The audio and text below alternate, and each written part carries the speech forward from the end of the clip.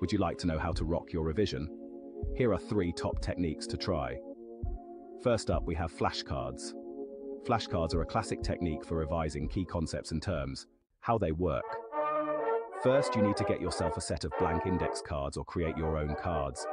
Write a question or term on one side of a card and the answer or definition on the other. Now you can employ active recall. Test yourself by looking at the question or term and trying to recall the answer. With spaced repetition, you can focus on revising cards you struggle with more frequently while reviewing mastered cards less often. The Lightner system is a popular spaced repetition method using boxes for cards at different review intervals. Cool. So why does it work? Active recall. The act of trying to remember information from the cue on the card strengthens memory pathways.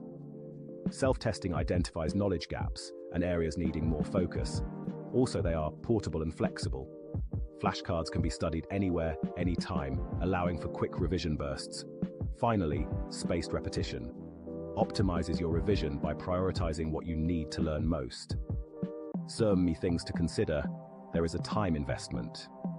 Creating flashcards takes time and effort. Passive studying, just rereading flashcards, can be less effective than actively recalling information.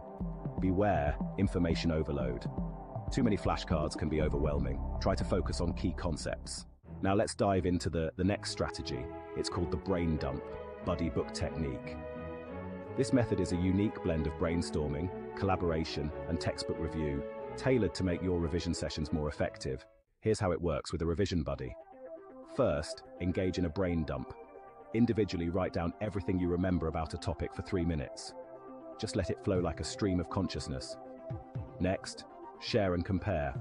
Read your notes to your buddy and ask them to add anything you missed, highlighting these additions in a different color. You'll now do the same for their notes. Then, move on to textbook review. Compare your combined notes to a textbook to identify any remaining gaps in knowledge, highlighting these too. And as a bonus tip, create flashcards from the missed information and quiz yourselves. You might be wondering why this technique is so effective. Well, it leverages active recall. The brain dump forces you to actively recall information, which significantly strengthens memory. Collaboration is key too, as sharing notes helps identify missed information and offers different perspectives. Textbook integration ensures all key points are covered and clarifies any gaps. Lastly, using flashcards reinforces learning through testing and repetition. Some considerations to take on board. Finding a buddy requires a dedicated and reliable partner.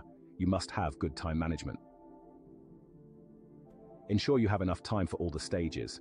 If you can't find a buddy, you can adapt the technique. It can be done solo, just the brain dump and book part. Lastly, we have the Pomodoro technique. So, how does it work? First, you need to set a timer for 20 to 25 minutes and commit to work on a single revision task in a focused way. After the timer rings, take a 5-minute break. Get some water, walk around or check your phone. Repeat this cycle 3 times. After the 3rd cycle, take a longer break of 15 to 30 minutes. So why does it work? Well, breaking down revision into short chunks can help you to maintain focus and avoid feeling overwhelmed. The short breaks help to refresh your mind and improve your ability to concentrate. Things to consider. It is important to take breaks even if you don't feel like you need them. Don't overdo it and push yourself too hard. Take regular water breaks and rest in the longer breaks. With so many revision techniques out there, picking the perfect one can feel overwhelming. Don't worry, the best approach isn't a one-size-fits-all solution. Consider your learning style. Are you visual, auditory, or kinesthetic?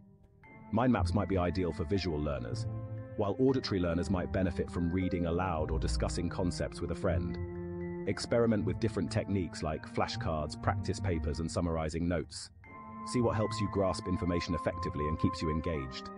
Remember, the most important factor is finding a method that boosts your focus, memory, and ultimately, your exam performance. Check out our other videos on study techniques and note-taking techniques.